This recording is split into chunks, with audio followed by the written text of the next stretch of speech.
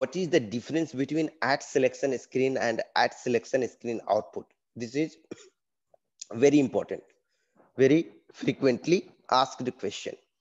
At selection screen and at selection screen output. So, okay, this is the sequence. Yeah, here we are having the differences. Okay, so just you write here one difference, whatever you know.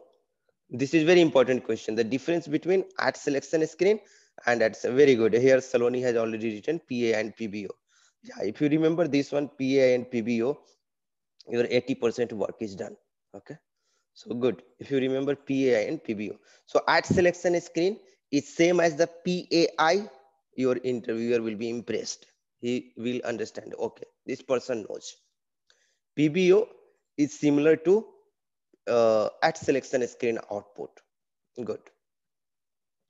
Very good. Okay, very good. So now what is the use actually? PA and PBO is fine. What is the use? So at selection screen, we use for validation purpose. All right.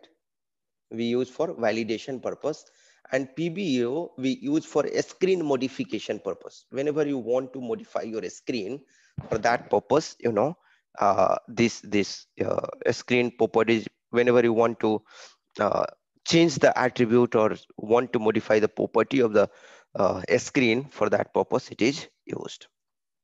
Another, when we take any action on the at selection screen events gets a trigger, right? Very good.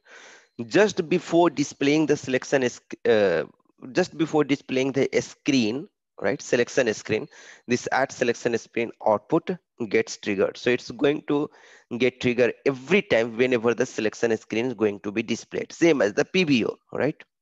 So this is same as the PI of the module pool, and this is same as the PBO of the module pool. That's what some people have written. Very good.